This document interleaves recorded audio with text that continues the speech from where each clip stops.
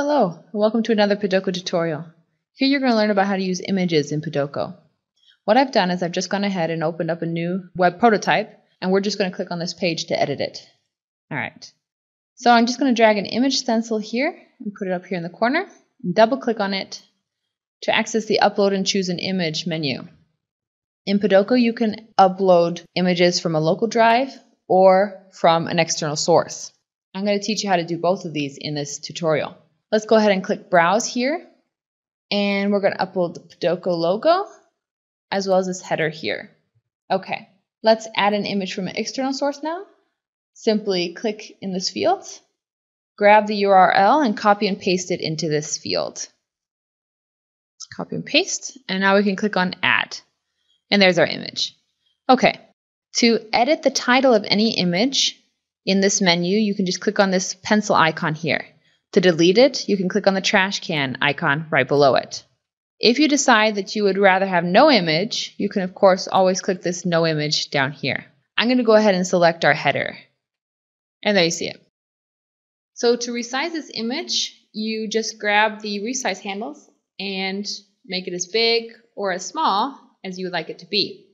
But as you've probably already noticed, this is a little bit disproportional. So to resize it proportionally, we just simply hold the Shift button, and that will resize it proportionally.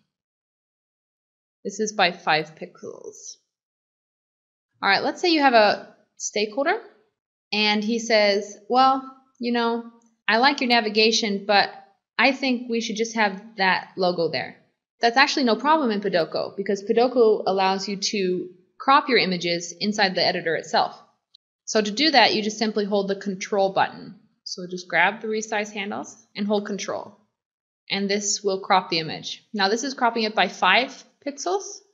If you hold the Alt button with the Control button at the same time, this will crop it by single pixels. As you can see here, it's a lot more fine-tuned. All right, so let's just crop the rest of this image. So we just have the logo here. All right. Now, specifications can change during a project. So let's say that same stakeholder comes back to you and says, well, you know, actually I like the tabs being there. That's also no problem. We can just simply hold Control again and bring it back. None of your data is lost when cropping your images. Now, another thing that we can do with images is that we can actually invert them and mirror them. Let me show you how to do that. Drag in an image stencil. Let's select the promo image. Let's make that a little bit smaller. And now to invert it, we just simply grab the resize handle and bring it down. And to mirror it, of course, grab the side and bring it over.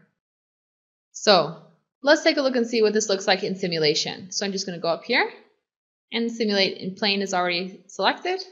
And there you go. Here's our prototype.